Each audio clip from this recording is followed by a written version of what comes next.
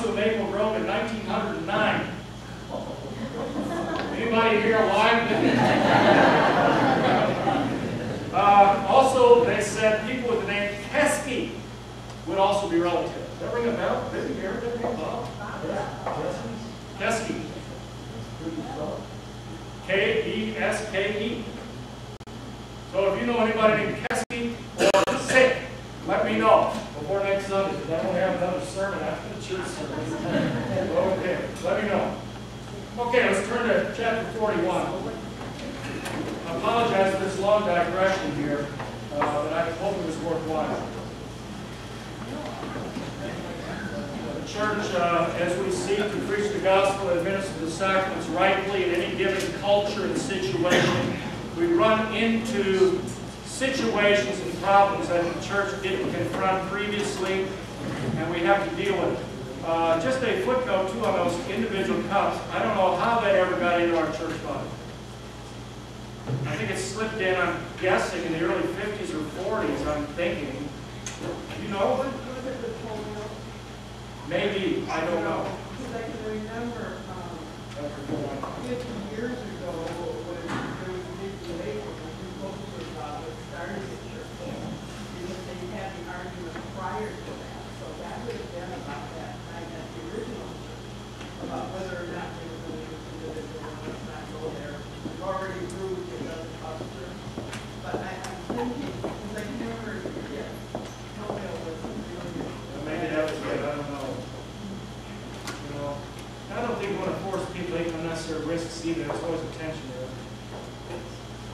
I suppose how to do that. Some have suggested the practice of intention. You know what that is? I've never encouraged that because I like to stick with what Jesus said. He didn't say take a gift, he said take a drink. So, but I don't know. I suppose we do have a few members here once in a while who do that when they come out if they're very sick or have open sores on their lips, they'll take their most dividend, which I suppose is considered of your fellow members. I'm not going to condemn the practice because it wasn't condemned by Lutherans.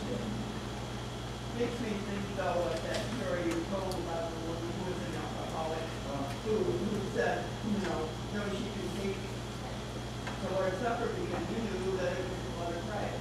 Well, the blood of Christ is not good for you. So. Well, yeah, the blood of Christ won't, the wine might, maybe. Perhaps, I don't know.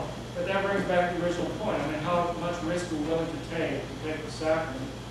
We don't want to tempt God either, but on the other hand, I think if I go back to where I began this whole topic, if we want to go with the early church, that the blood of Jesus is the medicine of immortality. We should not die but live forever.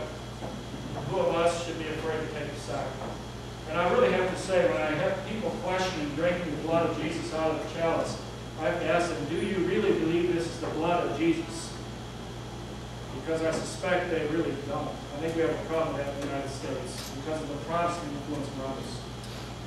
Okay, chapter 41. No sin, may he add again. I think I was at verse 14, where I want to pick it up today. I was going to cover 2 chapters, we obviously won't. Pharaoh. Joseph is in prison. He is told the dreams of the baker and the butler being the wine steward. They're similar dreams about birds and about a cup of wine, bread. What happens, of course, in one case, the cup is restored into the hand of Pharaoh. He drinks from it. With the baker, the birds come. He's got the basket on his head, as they did in those days. The birds eat the bread out. And of course, in that case, you'll be dead in 3 days. The dream happened. The wine steward, or butler, is asked by Joseph, as you remember the story, please remember me to Pharaoh. And of course, as is typical of many people, we're very eager to take from people, not so eager to thank them and remember. Isn't that correct? We forget to thank people, and that's of course typical of people. And the butler forgets all about Joseph for what, 2 or 3 more years. He sits in prison. I imagine one day it went into a week, and a week into a month, and a month into 2 months, and pretty soon he gives up and thinks, well, that ain't going to happen anymore. I guess that's the end of the story, right? Pharaoh has these 2 dreams, very mysterious ones, about fat cows and skinny cows, and in good corn or good crops and bad crops. And he can't figure it out, and it's repeated twice, suggests that this thing is pretty certain. He gets very superstitious.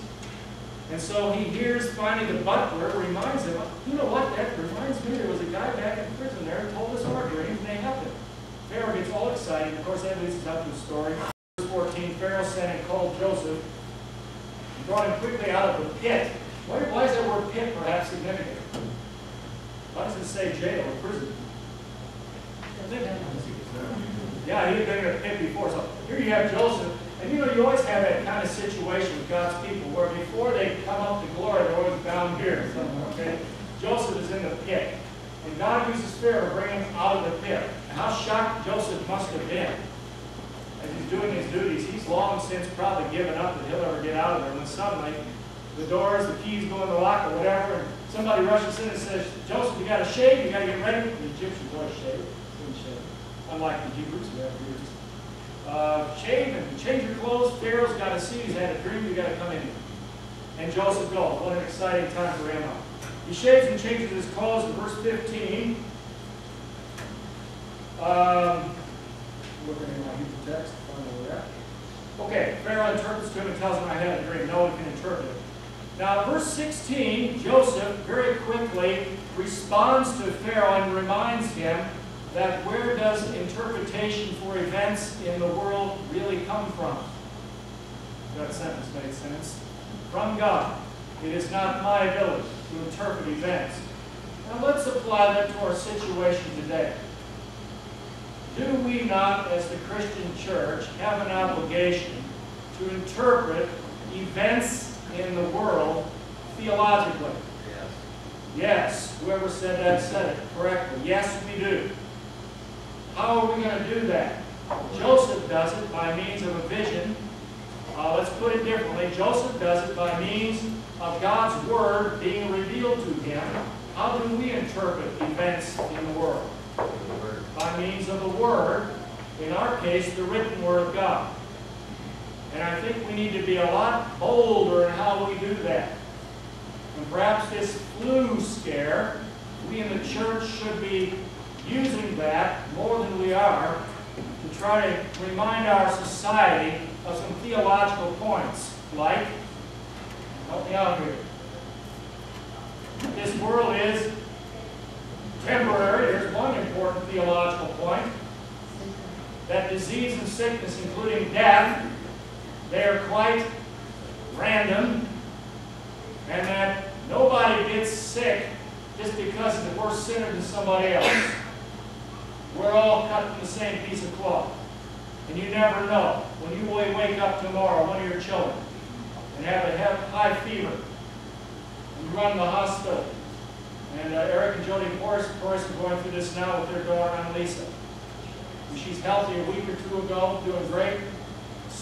Picture her health. Suddenly she gets this flu business. It morphs into pneumonia. Now she's at Children's Hospital, going back and forth. They don't know still how this thing's going to turn out. Or how about the Shillings? We can have an event like that. Does that mean that Annalisa or Nathan are worse sinners than other children in our society? Absolutely not. That's an absurdity. What it does mean is that we live by the grace of God every day, one day at a time. And this life is temporary and it's fragile. We need to be like Joseph, interpreting these things for our society. There was apparently a major fire that went through St. Louis, Missouri back in the 1800s when C.F.W. Walton, the first president of our Synod, was president of the Synod, president of the seminary at that time in St. Louis. And there's a sermon recorded that he preached that following Sunday after half the city burned to the ground. And he said, "This is the wrath of God on the residents of St. Louis, Missouri, that we have forsaken the truth of God's Word," etc., etc. It was a tough, tough sermon. And there's a theologian taking God's Word, as Joseph will do here, in a little bit different sense, but the principle is kind of the same, in applying the Word of God to a situation where people are puzzled, why is this happening? Why is this happening? And the world always asks this question, why is this happening? Why is it happening to me? There's the big question, right? And I'll bet you there are plenty of people at Children's Hospital, unlike my brother-in-law Eric and my